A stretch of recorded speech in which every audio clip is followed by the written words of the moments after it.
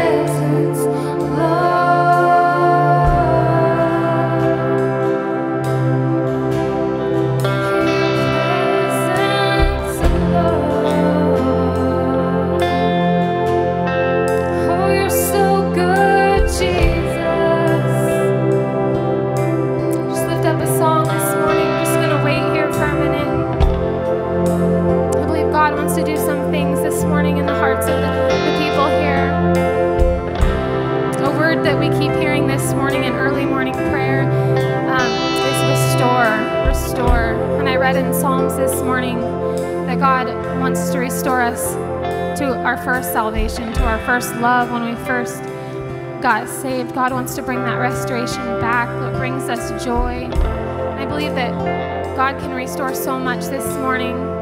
He wants to restore families. He wants to just restore relationships. God is into the business of restoration. If you need that restoration this morning, let's just lift our hands and wait here for a second. I believe God is going to bring that restoration this morning. Holy Spirit, move in this place. Oh, restore us, Jesus. Oh, holy Jesus. Oh, you're holy God. Yes, Jesus. God, we wait on you, Jesus.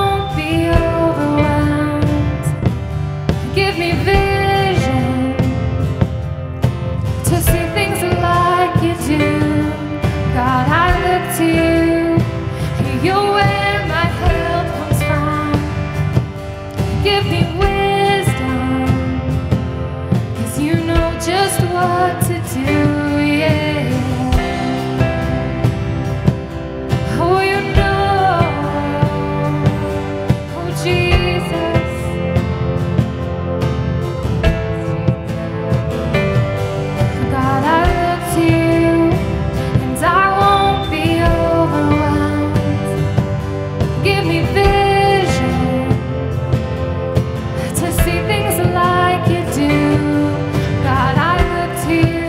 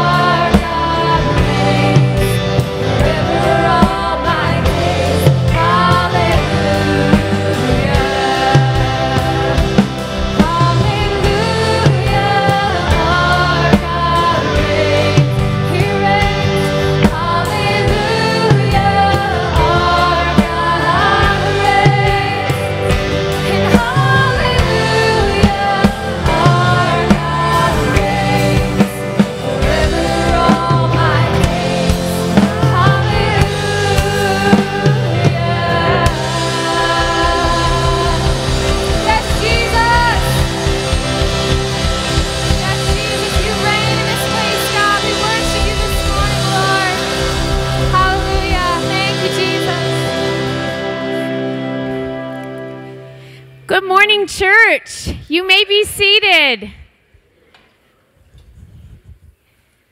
I love that we serve a God who is more powerful than any government or person. God reigns. How many of you guys are excited about that? Woo! My name is Beth, and I want to personally welcome you to Joy Christian Fellowship this morning.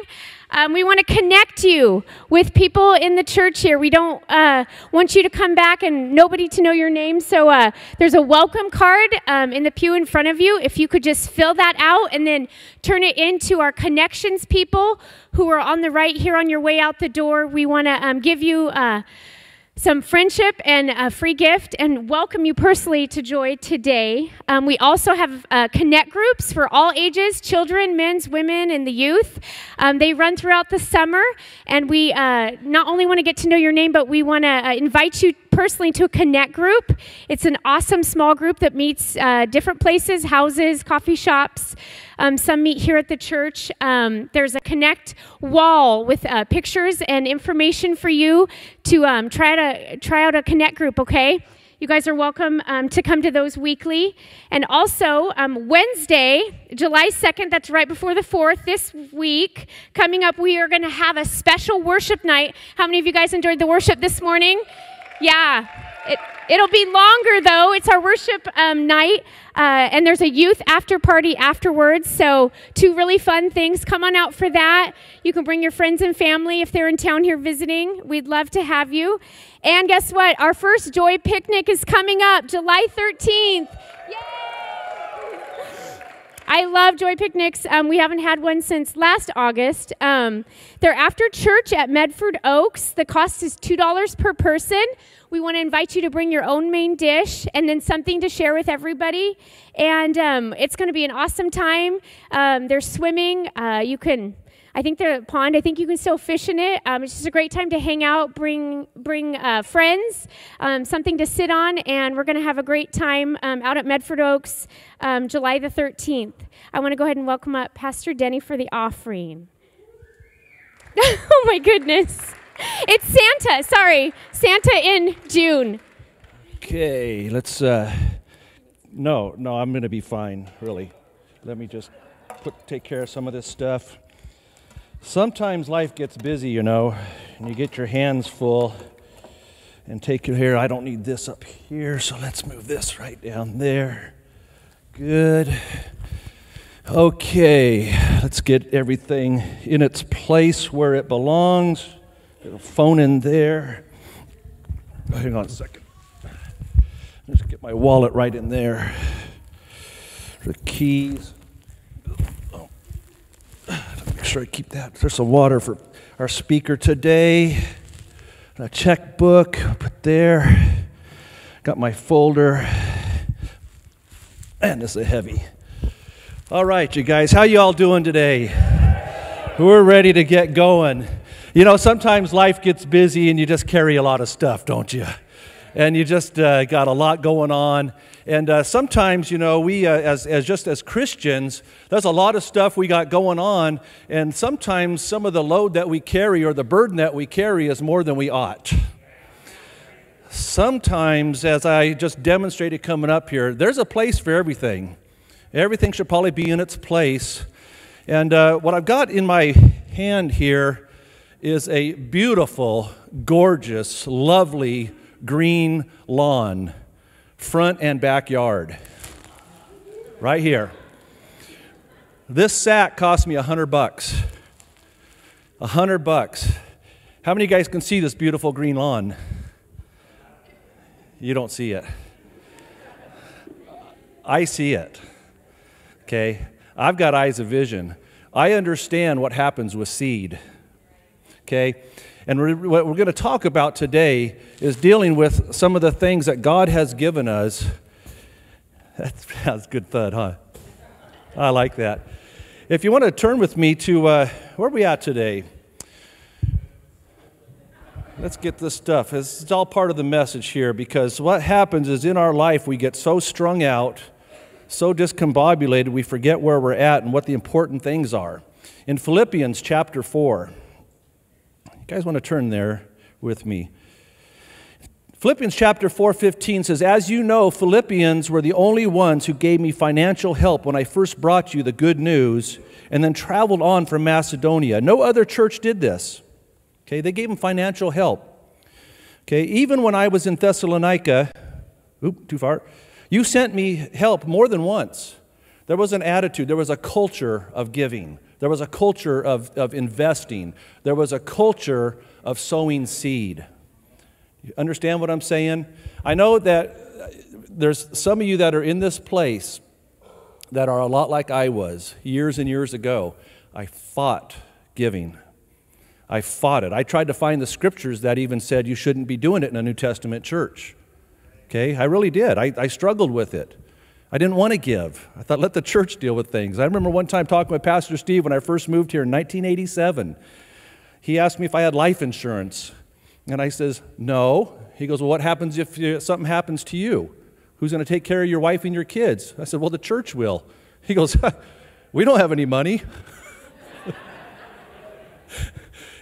So, people get this wrong perception about money and the church and all that.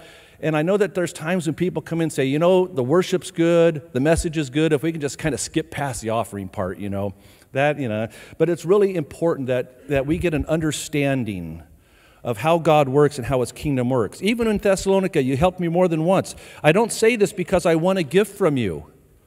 We don't get up here because we're trying to extract more and more every week. That is not our job. That is not the purpose of why we try to help to educate you and give you an understanding about giving. And here it goes on to say, rather, I want you to receive a reward for your kindness. At the moment I have all that I need and more. I am generously supplied with the gifts you sent me with Epaphroditus. They are a sweet-smelling sacrifice that is acceptable and pleasing to God. And the same God who takes care of me will supply all your needs according to His glorious riches, which have been given to us in Christ. I want to tell you something. The reason why I came up here, had this, and had all this stuff in my hands, sometimes the things that we should be putting in its place, more than all our stuff, is what God has given us. Money can be a real encumbrance in your life. You'll drop everything but hold tightly to your money and to your seed. Okay?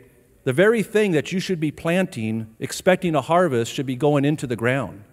Okay? It should be going into the ground so that way you can receive that harvest. When I put this in the ground, I am going to have years and years of reward. Trust me, I know this. I understand the principle. If you look back in, I think it was about 1870 or so. Back in 1870, the amount of our population that was involved in agriculture was about close to 60%. In some way, shape, or form, they were involved in agriculture. They understood the principles of sowing and reaping. In 1910, right about that time, we were down to about 27% of our population was involved in agriculture. Today, we're less than 3% are involved in agriculture. So we don't necessarily grasp the idea of sowing and reaping, planting and harvest, seasons, but those things don't quite go through our mind the way we should understand them. God understood them. There'll be seed time and there'll be harvest. Seed time and harvest. Everybody say seed time and harvest. It's very important that we understand this. When we come up here and ask for your offering, it's not because we think that we need your money. It gets planted, trust me, and it goes to a good work. I look at all these young people here. I see these children up here. I see kids worshiping God. We've been here a long time, and we have seen and we have prophesied and we have understood and had that vision for young people, our kids and our grandkids being raised in the house of God, and we're seeing it, and it's exciting to us. That's what you're investing in. That's the seed that you're planting, and you get the reward. God does not, He's not a debtor to anyone. You guys understand where I'm coming from? I'm kind of going long. I understand that, so bear with me, okay? God is not a debtor to any man. He gives back abundantly, generously. And I had more scriptures. I'm going to stop here because it went long. Are you guys okay with this message? Go ahead, ushers. I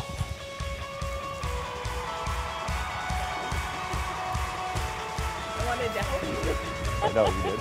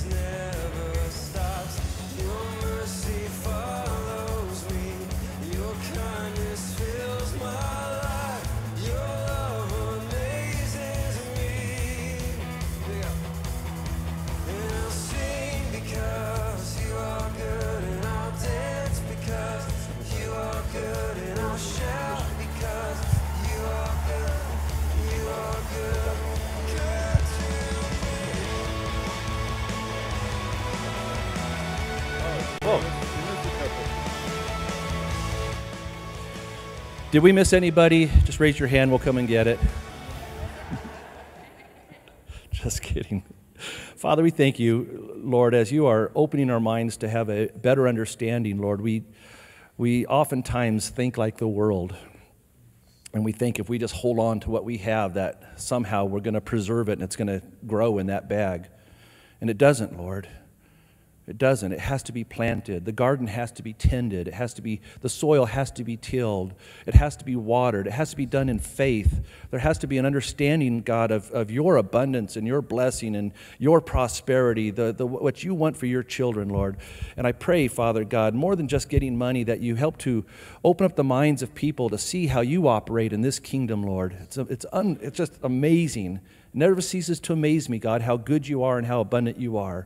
Father, bless this offering, Lord, as we continue to see lives transformed and souls saved and people who are just coming out of such a pit, Lord. They're coming and hearing the gospel, Lord. They're giving their hearts to the Lord. Father, we're seeing the finances come into this house and bless so many people. We just thank you for it, Lord. Let it multiply, Father God. We pray this now in the name of Jesus. Amen. Right on. Well, we're going to continue on. Children's church is dismissed. Get out of here, you little stinkers. And be good to your teacher. They're going to come and get me. And we have an amazing man of God, one of my dear friends, and I'm glad you came into our life, Pete. I'd like to introduce to you Pete Miller. Thank you, sir. All right. Good morning. It's a privilege to share God's word with you this morning. Pastor Steve and Kim give you greetings and love from sunny Southern California, where they're getting refreshed and revitalized, and it's wonderful. My wife and children, our teenage children, recently returned from a whirlwind trip to Seattle and down the coast of Washington and Oregon. And I got a couple pictures here for you. We went, of course, to the famous Pike's Place fish market, where usually they're throwing fish, but they weren't throwing fish that day. They were throwing little crabs. That was kind of silly, and Lexi really loved the smell of the place. It was quite amazing. Down the block, a couple blocks down, is the original Starbucks, where you can see about 50 or 60 or 70 people standing in line. That's the way it was the day we were there, to have a cup of Starbucks coffee. That's right, from the original shop. Although you can go right around the block, and you can not wait and get a Starbucks right around the block, because there's a Starbucks on about every corner in Seattle. That's right. Also, some of the sights that can be seen, there's this great big Ferris wheel. It's 175 feet high. You can ride that Ferris wheel for $13. And if you have a family of 4, it's a little more. If you have a family of 10, never mind. Also, of course, the famous Space Needle, which is 605 feet high at the top of the spire. That was built for the World's Fair in 1962. And we also looked at that without going up, because it costs about $13 to go up in that, too. Yeah. Although I've been told it's worth it. We looked at it from the ground level. But one of the more famous sights to see in Seattle these days is the amazing gum wall. Yes, ladies and gentlemen, this is a wall right down the alley from Pike's Place Market. More than one wall and windows and door frames covered in chewing gum. Yes, and it's interesting that you can walk down there and you're not alone. There's about 30 or 40 people down there taking pictures of the gum wall. Matter of fact, when I found this picture on the internet this morning, there were pictures of people proposing in front of the gum wall. People that were kissing in front of the gum wall. Family photos in front of the gum wall. That's right. There were a lot of people chewing gum and adding their contribution to the gum wall, including my daughter. That's right. That's right. Which has nothing to do with this morning's message. But I thought that we've either come a long way in some direction from the tremendous architectural feat of the Space Needle in 1962 to 2014, the Seattle Gum Wall. Yeah. This morning I would like to share some historical background, maybe some archaeological background, and a little overview of the great book of Ephesians. Please don't turn there yet. We're going to look at a few pictures. And I've entitled this God's Love Letter to the Church. Ephesians is the greatest revelation ever given to the Christian church. If we have the first slide up on, it's going to be a little map, I hope. There it is. Can you see it? You can see Ephesus over here on what is now the west coast of Turkey, relative to Jerusalem down here, and Rome and Italy, Athens and Corinth and Greece, of course. And I wanted to give you a picture of where Ephesus was. In its time, although it was founded at approximately 1100 BC, it reached its height as a chief center of distribution and merchandise and business during the reign of Augustus Caesar, shortly after the birth of Jesus Christ, and it became the largest commercial center in the Roman Empire after Rome and Alexandria, Egypt. You can't see Alexandria on that map, but it's over to the west. And its population, it was estimated at approximately 250,000 people. So when you look at the book of Ephesians, when you read about Ephesus in the Bible, it wasn't just some little podunk town. It was a great big city like Seattle. It was a great big city like Portland. It was certainly larger than Medford, and it was a fantastic area, commercial area.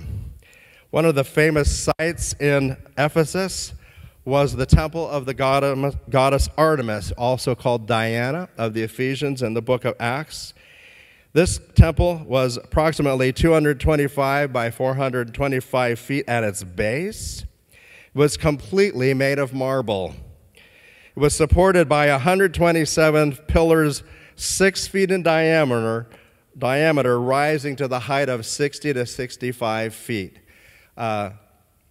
It was considered one of the 7 wonders of the ancient world, and unfortunately, or maybe fortunately, it was destroyed by the Goths in 263 AD. Today, all that remains are a couple of pieces of pillar, and that whole area there now is a swamp. Another tremendous architectural feat that was done was the fantastic amphitheater. This is mentioned in Acts 19:29, and it could seat 24,000 people, and it's still the best preserved ruins in Ephesus. I want to show you another photo of that fantastic amphitheater. Isn't that beautiful? How wonderful it would be to walk through that and look at that. Ephesus did not last long.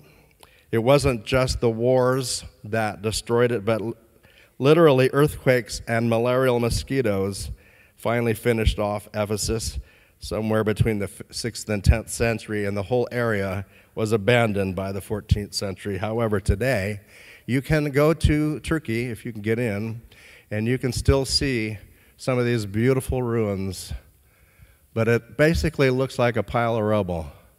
The reason that I want you to see this, and there's one more shot. Isn't that something? There I am. No, it's not me. I wish that was me. Isn't that fantastic? I love this kind of a thing. But the thing that is so tremendous about it is that Ephesus at one time was the center of the greatest move of the Word of God in the first century. Today, it's just a pile of ruins. That's something. Today, that fantastic temple that was to Diana is just a few pieces, fragments left in a mosquito-infested swamp. Isn't that amazing? The story or narrative of the birth and growth of the church at Ephesus is in Acts chapter 19. I want to quickly kind of summarize part of that for you.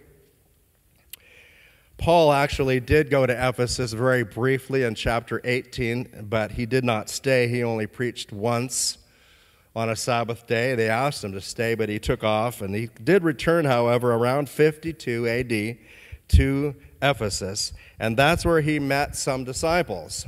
These disciples had been taught by a man whose name was Apollos. He was from Alexandria, Egypt, and Apollos only knew the baptism of John, a water baptism. The believers in Ephesus had never heard of the Holy Spirit.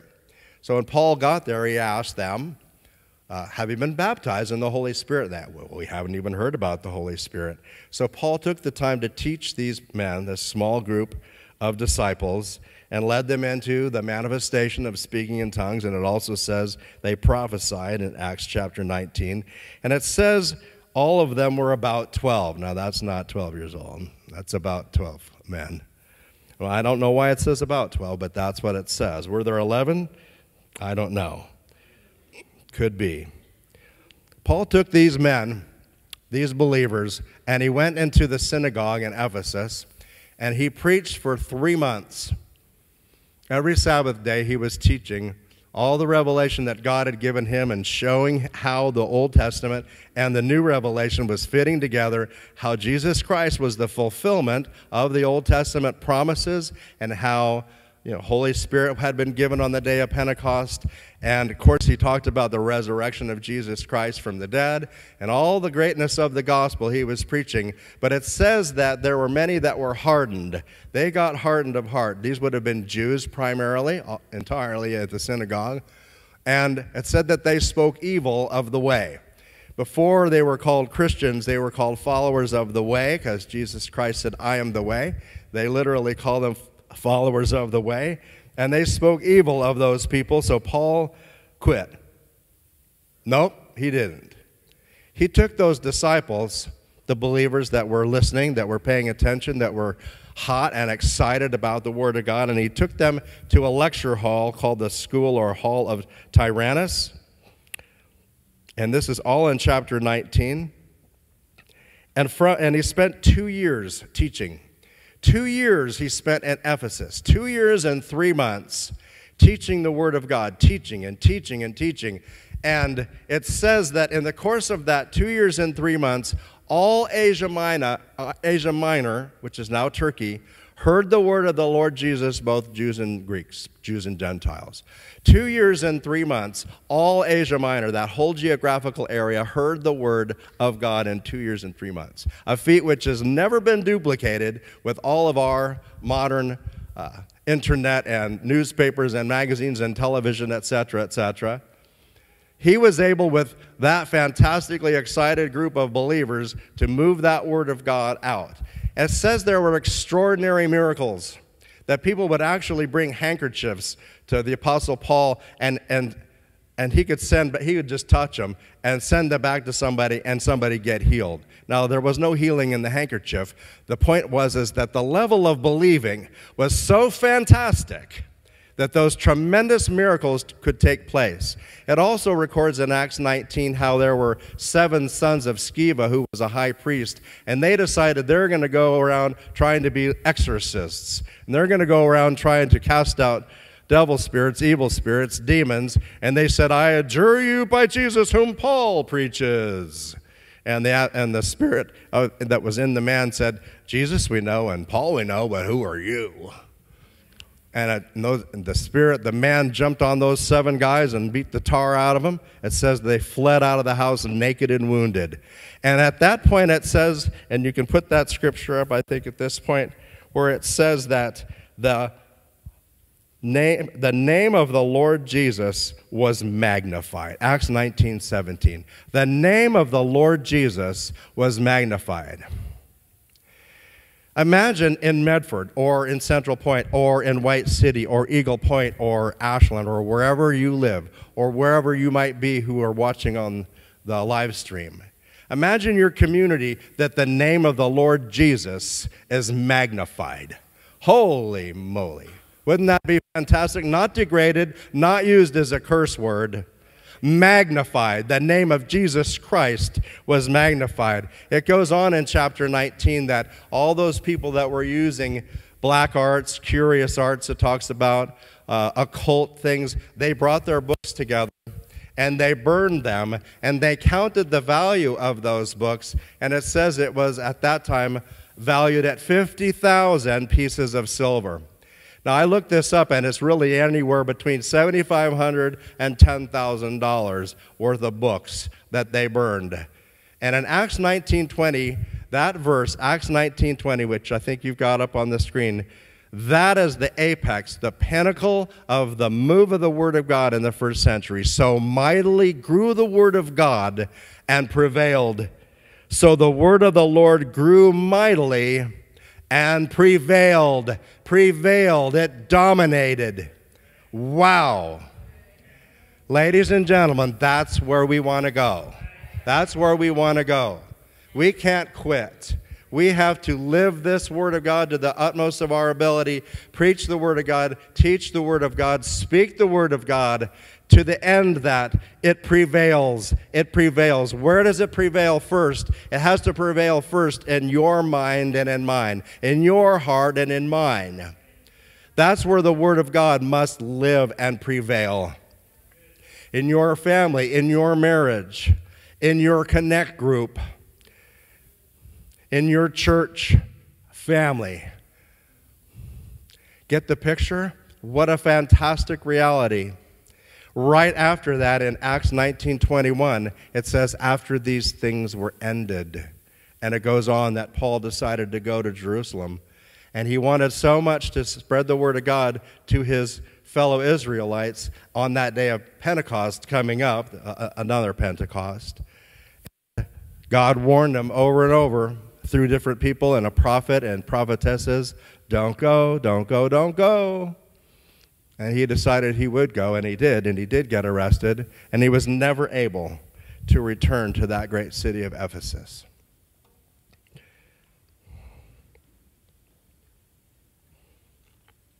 I can't imagine what would have happened had he stayed. I have no idea. We know that God called him to witness to kings, and indeed he did. But what a wonderful thing was happening in that fantastic area of Ephesus. He did have a meeting with the elders of the Ephesian church. That's also recorded in Acts 20, in a different city about 50 miles south of Ephesus. But he never did. He told them he'd never see them again, and he never did. So this book of Ephesians was written from prison at about 62. He arrived in Ephesus around 52. He spent 2 years and 3 months and moved that word of God, and it was still growing. He had left Timothy in Ephesus. It was a fantastic church, probably the greatest church in the whole Mediterranean area in the first century. But from prison, he would write what we know as the book of Ephesians around 62 or 63.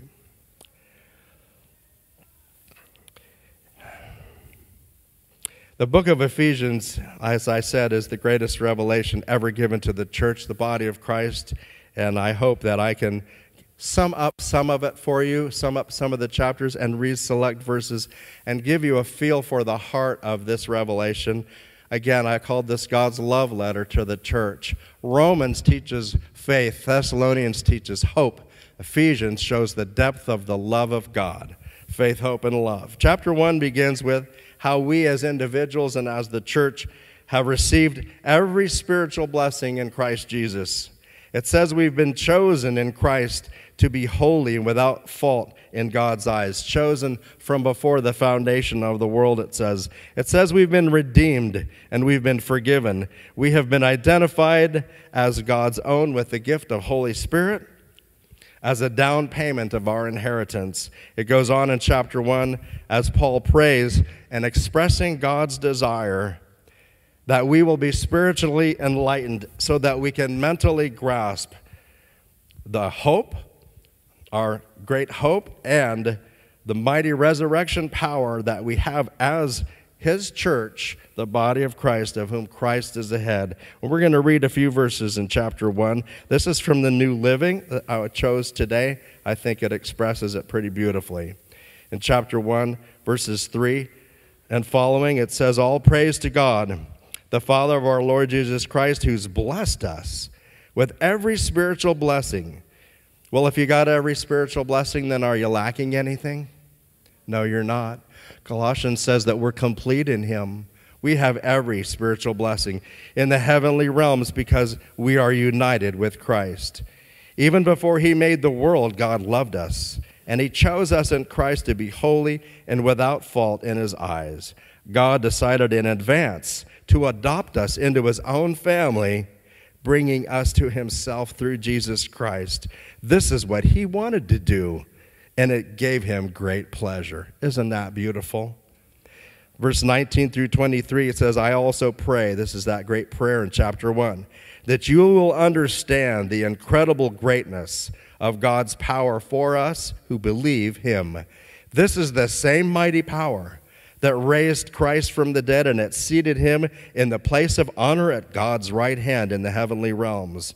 Now he is far above any ruler or authority or power or leader or anything else, not only in this world, but also in the world to come. God has put all things under the authority of Christ, and he has made him head over all things for the benefit of the church, and the church is his body. It is made full and complete by Christ, who fills all things everywhere with himself. Wow. That is fantastic. That is fantastic. You are a part of the body of Christ as a member in particular. You are a part of the church, the body of Christ, and Christ is the head, and Christ fills every believer. Oh my goodness, people, when we really get this, the word can begin to prevail. The word can begin to prevail again. Chapter 2 starts with a reminder of God's great love for us. That even when we were dead spiritually, Christ made us alive in him. We have been raised and seated with Christ in heaven, and all of this comes by his grace, which we receive through faith. Christ has made one church out of the Jews and the Gentiles, those who had the covenant, the Jews, and those who were hopeless and without God, Gentiles. And we both have been reconciled to God through Jesus Christ's perfect work on the cross. Now we all have access to the same Father through God's Holy Spirit living inside of us. Together we, the church, are the spiritual temple of God. It says God's habitation, God's dwelling place, and we are built upon the foundation of the apostles and prophets, Jesus Christ himself being the cornerstone. Chapter 2 in the New Living says, once you were dead. These are just a few of the verses. There's more, but we can't read it all, but you can. Once we were dead because of your disobedience and your many sins. Once you were dead, we were dead. But God is so rich in mercy, and he loved us so much. God saved you by his grace when you believed. And you can't take credit for this. It's a gift from God. Salvation is not a reward for the good things we have done. Amen to that. So none of us can boast about it. For we, it says, are God's masterpiece. We are God's masterpiece. He has created us anew in Christ Jesus so that we can do the good things he planned for us long ago. Isn't that fantastic? Absolutely fantastic. So now you Gentiles are no longer strangers and foreigners. You are citizens along with all of God's holy people. You are members of God's family. Together we are his house, built on the foundation of the apostles and prophets, and the cornerstone is Christ Jesus himself. Well, that is the church, the temple, the habitation, the dwelling place of God. It is not a physical temple anymore, made of walls of gum. No. It's a spiritual temple. And we are all the stones, living stones, that make up the temple of God today, the dwelling place of God today. The foundation stone is Jesus Christ and all of the apostles and prophets. That's that fantastic foundation. And we, and all Christians everywhere from all times, make up this great spiritual temple of God. Chapter 3 opens with details of the mystery of Christ, a mystery which was not ever made known unto anyone until it was revealed unto the Apostle Paul by revelation. Specifically, that the Gentiles would be fellow heirs together with Israel, members of the same body and partakers of the promised blessings in Christ Jesus. I don't have this verse up here for you, but Colossians 1:27 goes on to say that the mystery is Christ in you, the hope of glory. The great mystery, it wasn't a mystery that God would bless the Gentiles, but that Gentiles would be equal, fellow heirs and of the same body, and partakers together of all the promises. That is fantastic. And not only that, but that each and every believer would have Christ in them. Christ, the hope of glory. Christ inside you. Christ in you. Christ in you. That's what it means. That was the great secret. It said, had the devil known that, the princes of this world known, he never would have crucified the Lord of glory if he knew that there would be Christ in every believer. Having one Jesus was bad enough. Yes, that's right. But now wherever there's a believer, it's Christ inside you, Christ in you, the hope of glory. And greater is he that is in you than he that is in the world. Christ inside your body. How long? Eternal life. That's how long. Eternal. Man, isn't that wonderful? Isn't that wonderful? Oh my. Chapter 3 opens, I read that, didn't I? I did. I got sidetracked, didn't I? God's eternal purpose is revealed in chapter 3, that the church would display God's wisdom in its rich variety. I love that. God's wisdom displayed in its rich variety. Think of the variety in the church. And with Christ in every believer and all your specific, unique gifts and talents and abilities.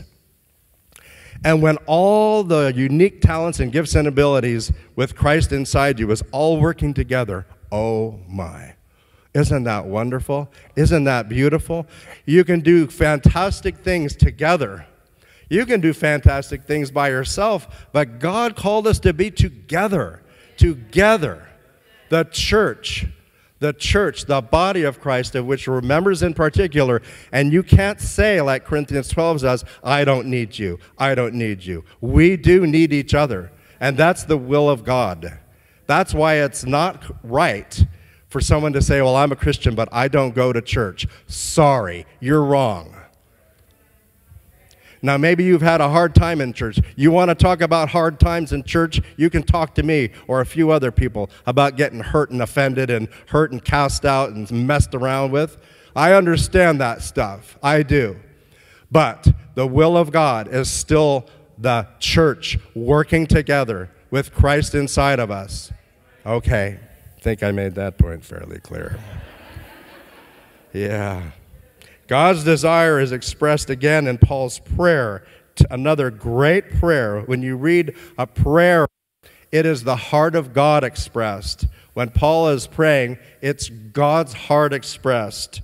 It's not just Paul. It's revelation.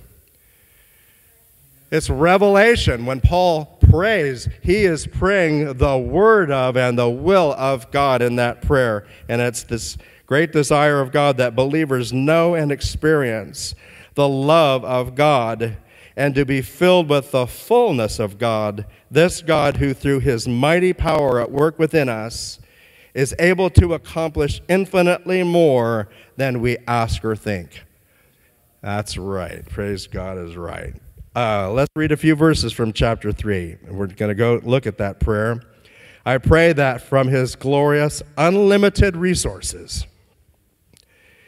he will empower you with inner strength through his Spirit. Then Christ will make his home in your hearts as you trust in him.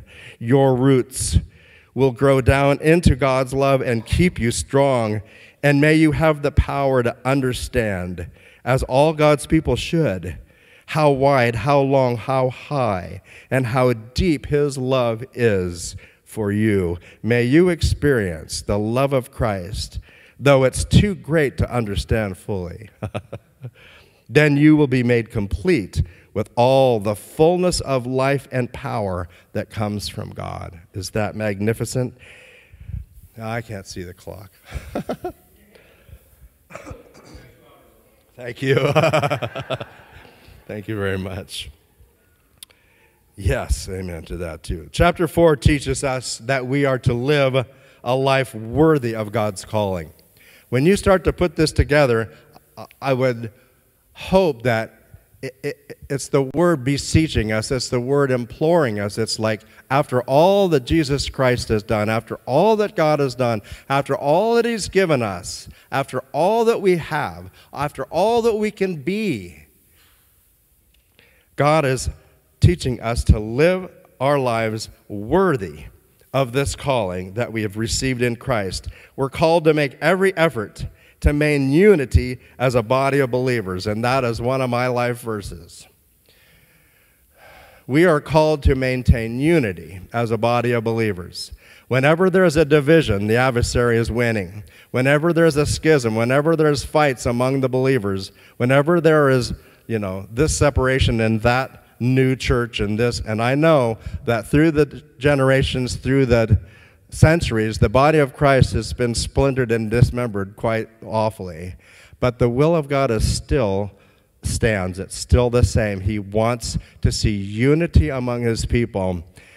He does not want to see division. And wherever that ever begins to occur, we need to strive to mend it. We need to do whatever we can to have spiritual unity. Does that make sense to you? That is the will of God. Every time that we fix something and help repair or a breach or amend among a brother or sister, a family member, whoever it is, however it occurred, whatever the situation, there must be a solution in the Word of God, and I believe there is. And when we fix things, we're doing what God wants us to do. He said, "Blessed be the peacemakers." What do you think that means? Let's make unity. Let's keep it together. That's what it means. Jesus Christ has given us apostles, prophets, evangelists, pastors, and teachers. So again, you can't go running off and saying, well, I just listen to the Holy Spirit. Yes, just me and Jesus. Oh boy, you are in trouble. You are in trouble because Jesus Christ gave us apostles, prophets, evangelists, pastors, and teachers. Why did he do that? To prepare us for works of service, so that the church, the body of Christ, may be built up, growing up to become more like Christ. We are instructed to renew our minds, to change the way we think, and to think the thoughts of the new man, Christ, inside of us. And that is how we, in our lifestyles, become righteous and holy. Not holier than thou, but righteous in that we're thinking and living rightly, and holy in that we are separated and sanctified to do the will of God. Does that make sense for you? We are to get along and work together as God's family. Chapter 4, some of the verses here. Is this all right? Therefore, I, a prisoner for serving the Lord, beg you. When you read that, that's like God begging. Why does God have to beg? I don't know. Because we're dense, maybe. We keep, when you, as parents, you tell your kids over and over and over and over and over and over and over and over and over and over and over and over, and you go, God, why? Why do I have to tell you? I've told you 1,000,000 times, And then you got to think, and God has told us 1,000,000 times. Why don't you obey this time? Yeah. Yeah, it's so true. He begs us to live a life worthy of your calling, for you have been called by God. Let me tell you something. If you are a Christian, if you are born again, if you are saved, you are called. You are called. You're not a Christian and not called.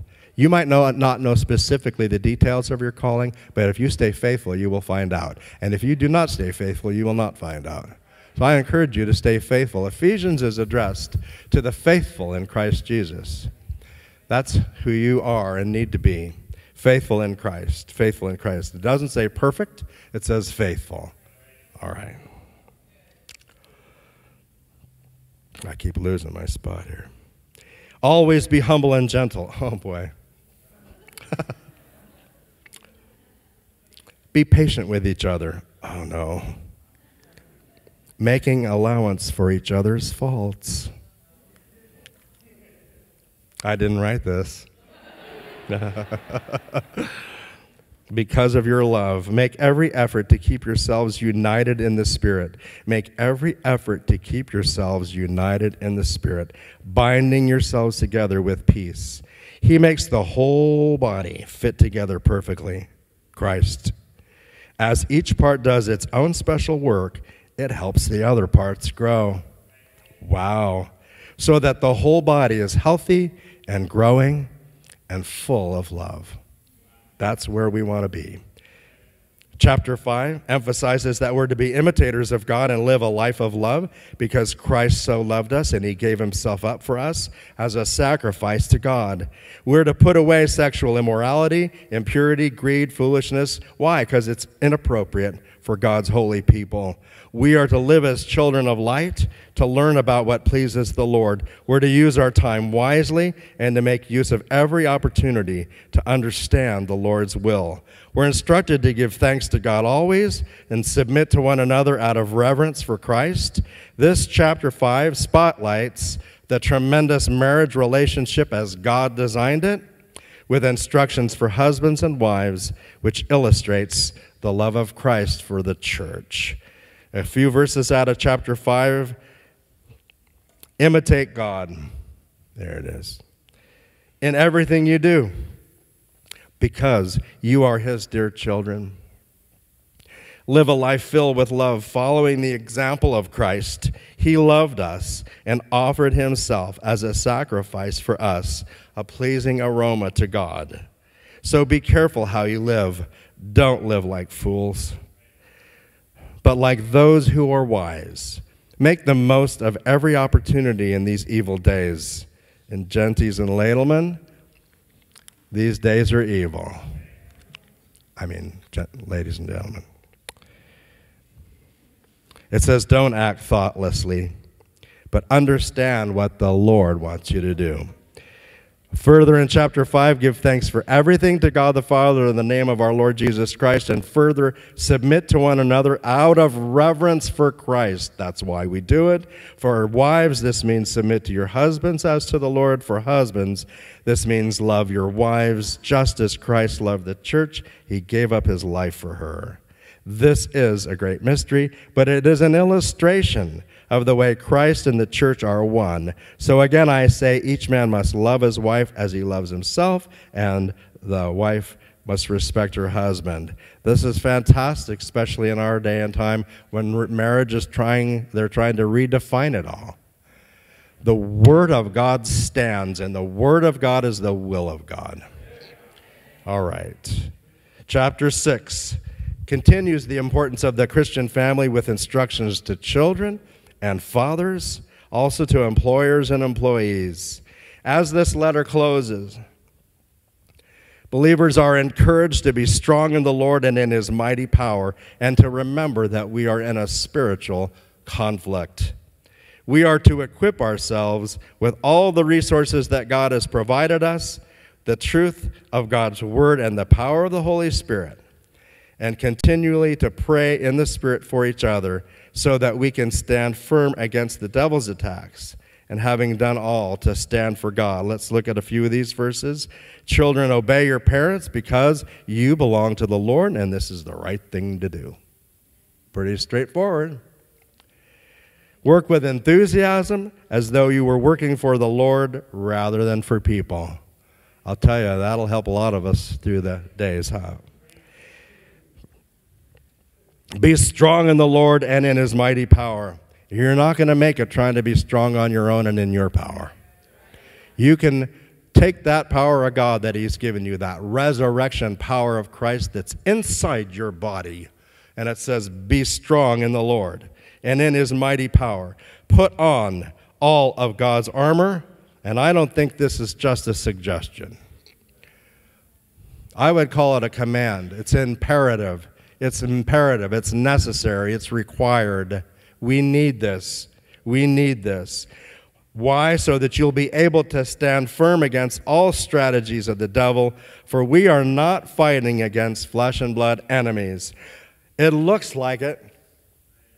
On the outside, to the senses eye, it looks like it's all happening, between people. But the Word of God teaches us that it's not flesh and blood, it's spiritual. It's against evil rulers, authorities of the unseen world, against the mighty powers in this dark world, against evil spirits, it says.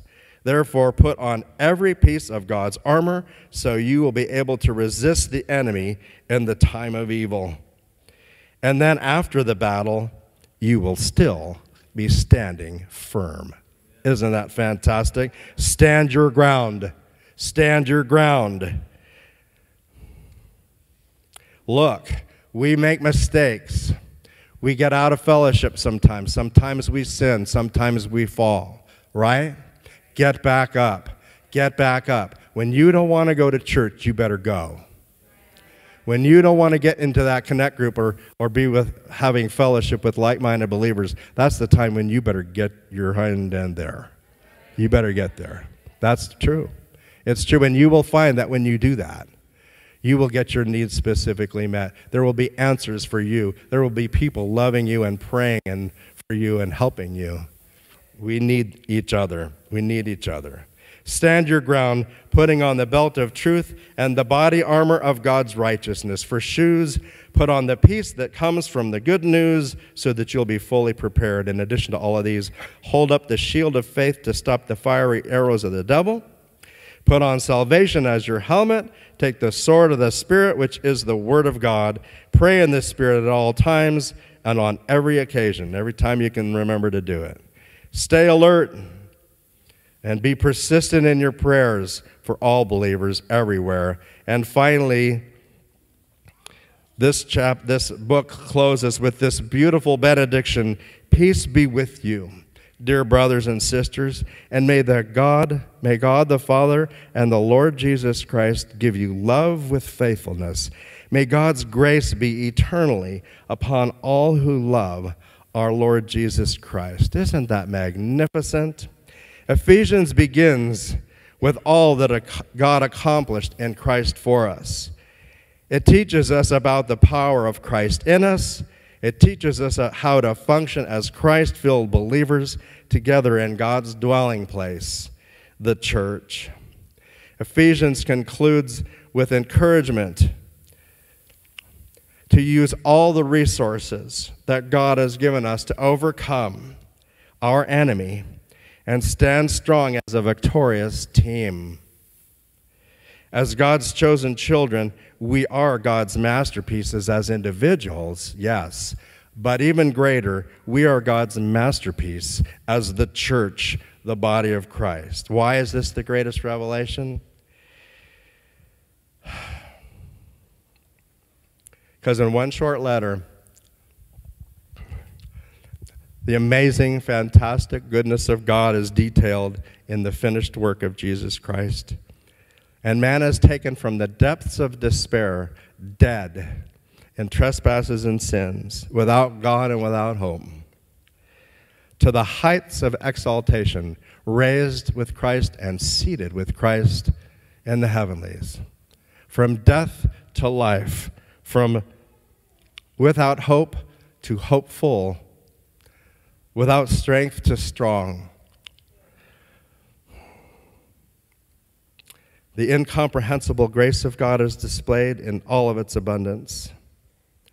His unequaled mercy is demonstrated in its full richness, and the Father's limitless love is poured out in its true greatness.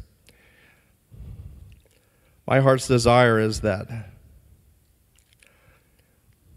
this will just encourage you and inspire you to read Ephesians, but to approach every book of the Bible, especially the church epistles, New Testament and church epistles.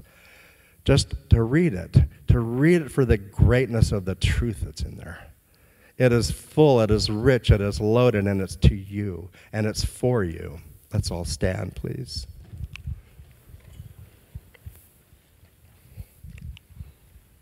Week after week, We have people that come in here for lots of different reasons. Some people are discouraged, some people are afraid, some people are confused, some people, they just want to know what's happening at church or what's happening at this church.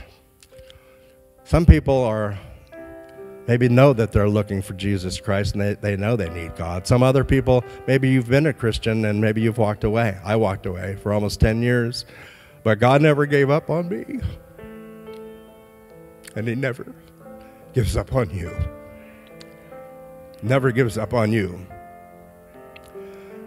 So if you've come in here today and you would like to give your life to Jesus Christ, if you would like to get saved, maybe for the first time, or recommit your life again to serve the Lord and to walk with the Father and to know intimately our Lord Jesus Christ, I'd like to invite you to step on down out of your seat and come down here where we've got some people, and we'd like to pray with you.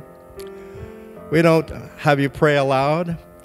We just want to bless you. We want to help you. We'd like to get connected with you. We'd like to learn your name. We'd like to get a prayer request from you. And if there's any way that we can bless you and help you, we would like to do that.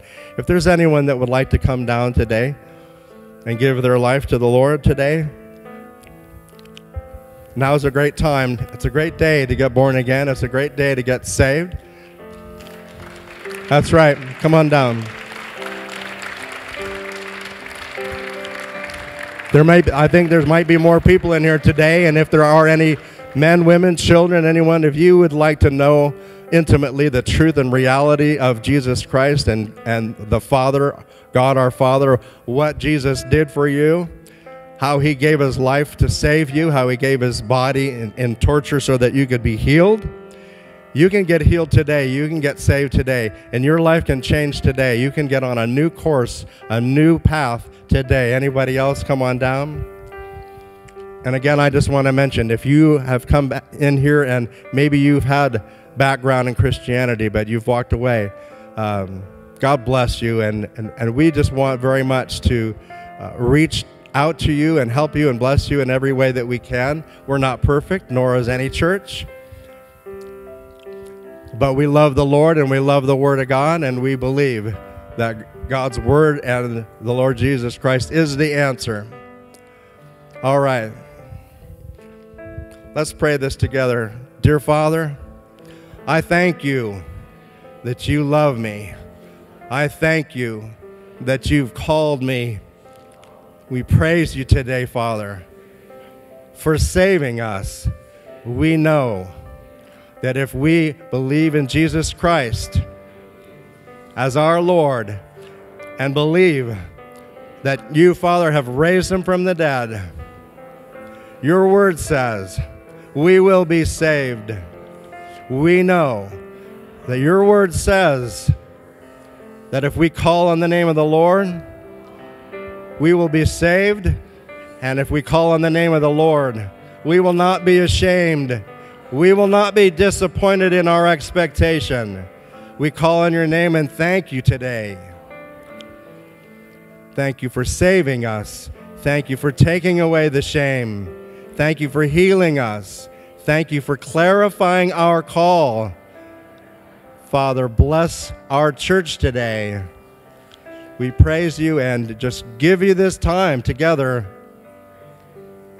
In the name of Jesus Christ. How about a big amen?